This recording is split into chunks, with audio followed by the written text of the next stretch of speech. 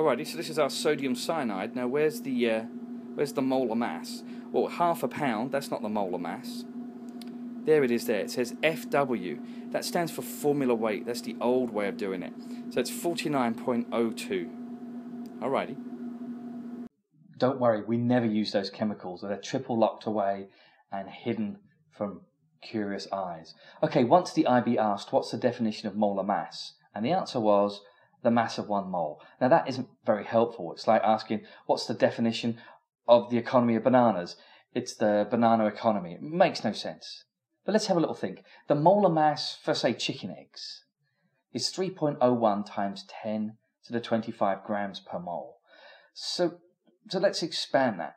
So what does that mean? Well, that means that if I have 1 mole of chicken eggs, then the mass is going to be 3.01 times 10 to the 25 grams. Well, what's a mole? Well, a mole, it's just a number. It's 6.02 times 10 to the 23. It's just a number. Just like a dozen is a number, 12, or 2 is a pair. It's just a number.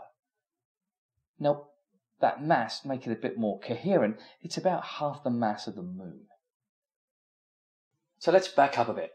An egg is 50 grams. So if I have a dozen eggs, that's going to be 600 grams. And that's 12 eggs. If I have a pair of eggs, that's going to be 100 grams. And that's 2 eggs. Now, I know you can do these simple calculations, but mole, it's a big number. But it's the same process. Now I'm hungry.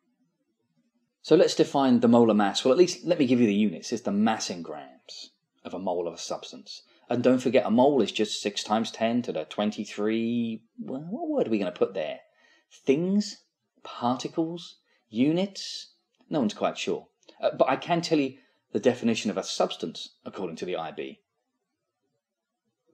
That could be atoms, molecules, ions, electrons, or even formula units. So atoms, well, those are on the periodic table, aren't they? Molecules, more than 1 atom. Sodium ions could be ions, and formula units, well, that would be, for example, sodium chloride or lithium oxide. So that being a unit, just 1 sodium ion and chloride ion together. That makes a formula unit. He is everywhere in the universe. He is abundant. He is noble. Of course, I'm talking about helium. From the periodic table, you can see that it has a 2, which is the atomic number, and 4. Well, that is essentially the molar mass, the mass of 1 mole in grams. And that's denoted by big M in this syllabus, big M. And so if I have 4 grams of helium, I've got 1 mole. That's what it means. 4 grams of helium is 1 mole. And 1 mole is 6.02 times 10 to the 23 atoms of helium.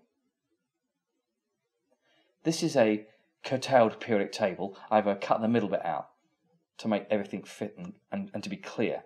So let's look at the sodium cyanide, NaCN. How would you work out the molar mass? Well, first of all, you have to find the 3 elements. And using the larger number, which in this periodic table is the lower number in the box, that's the molar mass of those elements.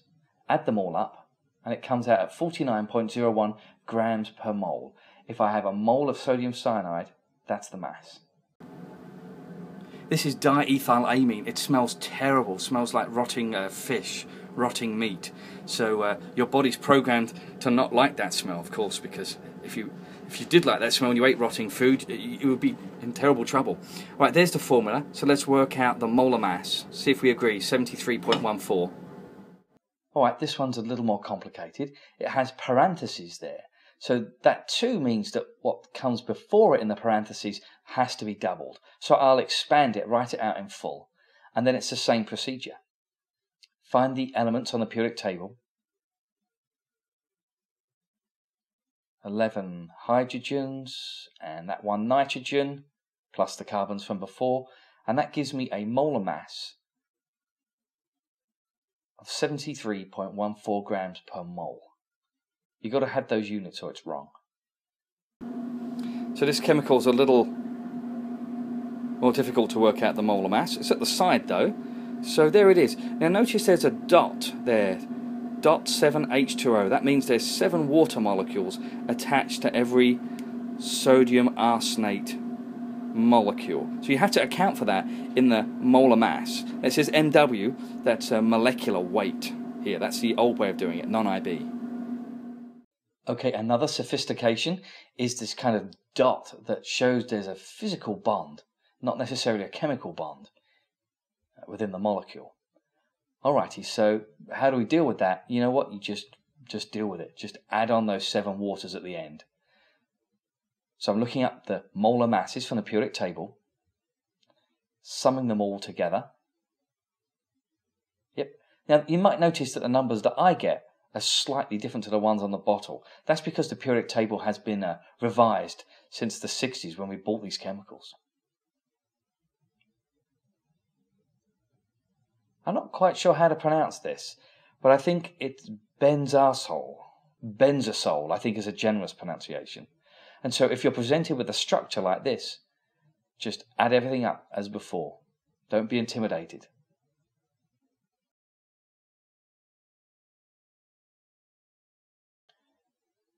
Oh, Fukalite is a mineral found in Japan. That's the molar mass. Don't forget, big M is molar mass. So what's the X? It's a halogen. Pause the video and work it out. If you can do this, you can do any question on molar mass. X is fluorine. I repeat, X is fluorine.